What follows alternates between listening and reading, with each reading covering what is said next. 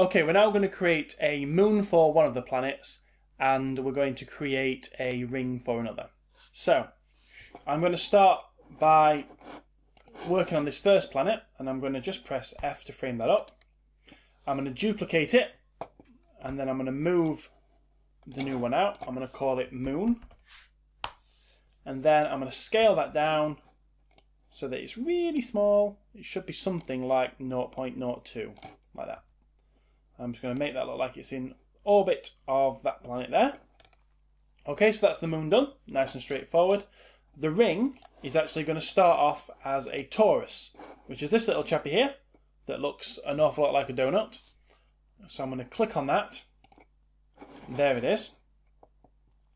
And then we need to make some changes. So the section radius needs to be 0.2. So we're working under the inputs here, like so. And what that does is just makes it kind of like a thinner tube. The height on the y-axis, so scale y, needs to also be 0.2. And you can see if we were making a ring for the sun, that would already be perfect. But we're not, we're making it for one of the planets. So what I need to do now is position it around one of the planets, and I'm going to choose this one.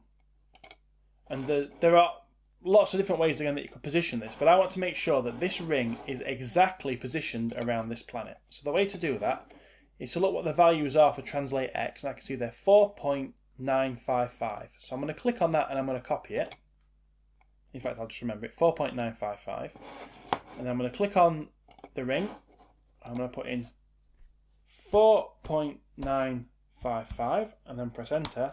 And now I know that that is perfectly positioned around the planet that it should be. All I need to do then is scale it uniformly until it looks like it is the right scale. Which I'm happy with that. That's beautiful. And then I'll rename that ring.